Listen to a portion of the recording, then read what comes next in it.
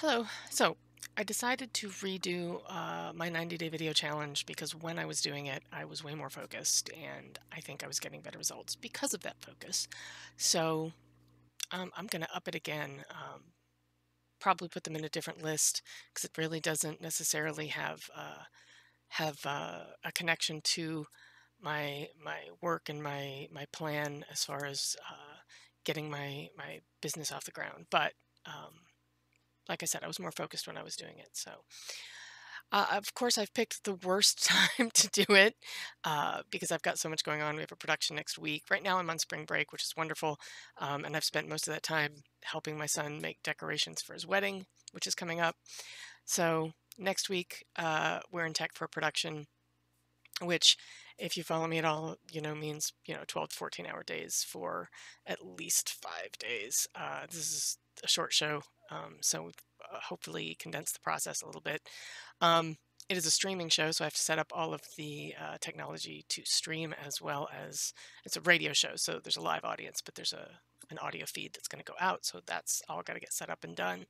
um, I've got rentals going out this week. I've got returns coming back this week.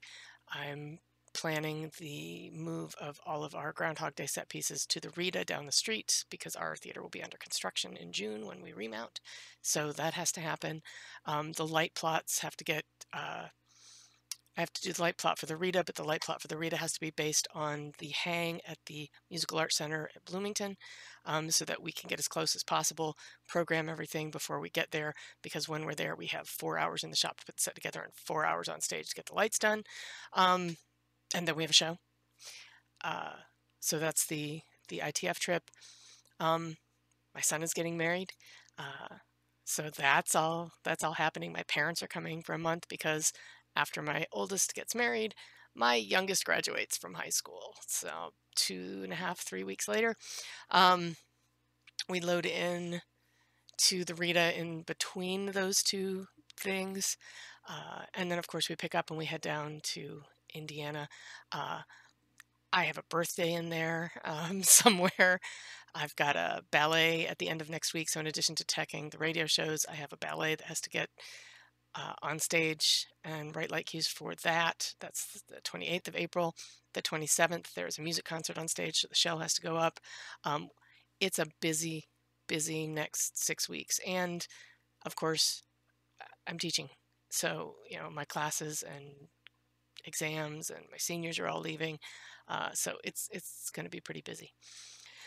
So, but like I said, I was more focused when I was doing the 90-day video challenge, and I think it helped give me a point in my day where it's like I have to sit down and do this now. So whatever craziness was going on, you guys should say I just sat down and did my setup for the week. I'm also in my second 12-week year. Those of you that are doing that will know what I'm talking about.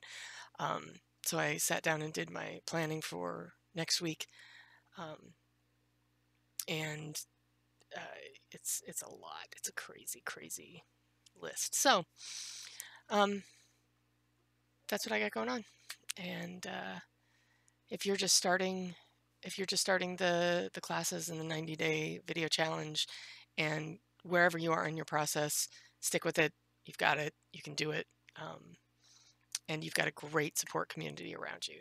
Um, the the Entre group is incredibly supportive, and they will be there for you, answer your questions, help you through the tech problems. Um, we're all here to make sure that you make it. And we're all here to make sure that each other make it. So, all right, you guys have a great weekend. Talk to you tomorrow.